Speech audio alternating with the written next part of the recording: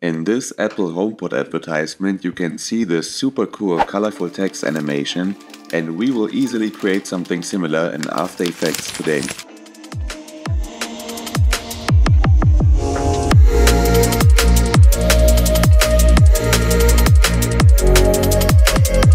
So let's first of all create a new composition and just use the normal settings. And yeah, let's add a background by right clicking in here, going to new, and let's add a solid. And I'll just use a white background, so make sure the color is white, and just hit OK. Now we can right click again in here and add a new text, and I'll just type in some normal sentence like be creative. And now we can't see anything because the text is white and the background is white, so let's just hide the background real quick to adjust the text a little bit. So let's first of all scale this up by pressing S on the keyboard to access the scale settings while having the text layer selected, and just turning up this value just like this. And now we can also go to the Align tab on the right and align it horizontally and vertically. And if you don't see these settings, make sure to go to Window and check if Align is checked here. And yeah, now we can go to the Effects and Presets tab and look for the one and most important effect, which is the 4-color gradient effect, and just apply to this layer.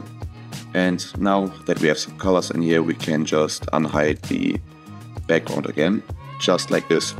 And yeah, if we click on this text and click on the 4-color gradient effect, we can see that these color points are in the corners, and we don't want that. We don't want that. We actually want it to be like a gradient going from the left to the right. And to do this, let's first of all go to this little setting in here and make sure that proportional grid is activated, so we can actually move these points more precisely. And yeah, let's just go to the beginning of our animation, so to the left on the timeline, and just replace these points a bit. And yeah, let's select the upper one and just bring it to this left side, middle left side. Then just go in 2 steps and rearrange the other points. So this one will go 2 steps to the right. Then let's take this one and again put it 2 steps from this one away, actually right in the center. And the last one again 2 steps away in the middle, just like this. And yeah, this is good. Make sure that, as I said, you are at the beginning of our animation. And now let's just put in keyframes to all these points, to the coordinates. So just, check these settings in here, just like I do.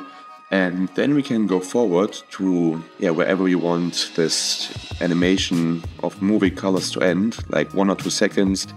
I'll just go to 1.5 seconds.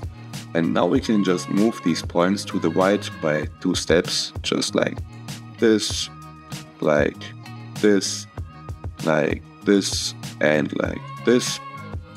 And yeah, now if we would play this animation and we can actually now deactivate the grid, we can see that this is just a super cool and clean, animated gradient now.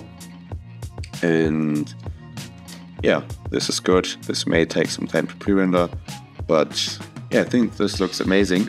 Of course, you are free to change these colors, because I think by default they are quite strong, so you could change them by hand, or I'll just like to use a hue saturation effect and just turn down the saturation a little bit, so it's not that super strong.